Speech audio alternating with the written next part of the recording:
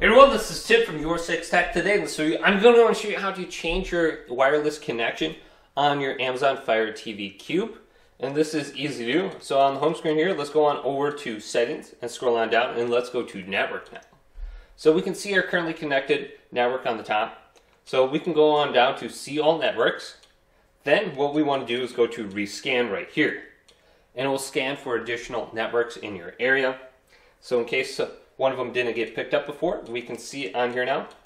Now we can just select a new network. So let's go to Miss Beast right here and select this, and then type in your passcode. Then press connect right here in the bottom right side of the screen, and you should be connected to it. And once you're connected, it should save it, so you can go back and forth between your two connections, so you can see it saved right here. Otherwise, you can go over your current connection and press the play button on it, and you can see additional meters on here about the connection. So you can see the download speed, you can see the Wi-Fi signal strength.